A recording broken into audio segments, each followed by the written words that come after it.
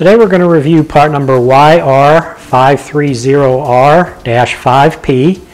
This is a Yates Ribbed Wobble Roller. This is a 3-inch wide wobble roller that is designed to replace a worn-out roller on your boat trailer's roller bunk. This roller is constructed of a heavy-duty rubber. It does have ribbing on the roller. The ribbing will provide additional traction for the boats with the slippery hulls or slimy hulls.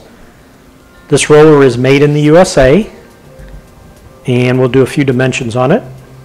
The width again is 3 inches wide.